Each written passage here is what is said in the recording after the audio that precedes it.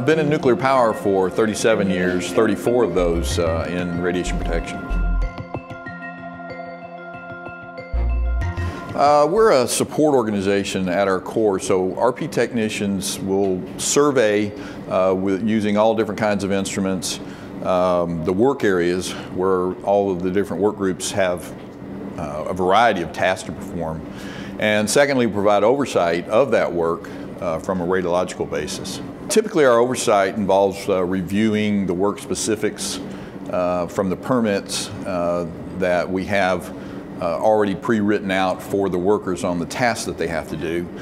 Sometimes that involves, in addition to that, actually going with the work crews into the areas and providing direct oversight of their work. That's the daily variety. You have a variety of people you're working with, a variety of the work. It's different every single day. The different jobs that you're supporting, the different production requirements that we actually perform as part of our routines to protect not only the plant but the environment. Well, this is a variety of responses that you get from working with different people in different work groups.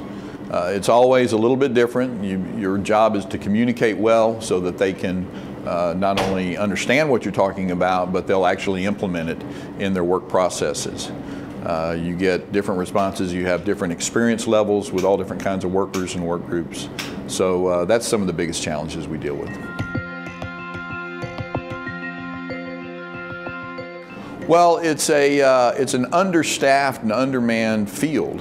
It takes a little bit of persistence and patience to break into the industry, but once you're in, there is a lifetime of work and opportunities available in all kinds of offshoots from radiation protection throughout the world for the rest of your life. You have that available to you.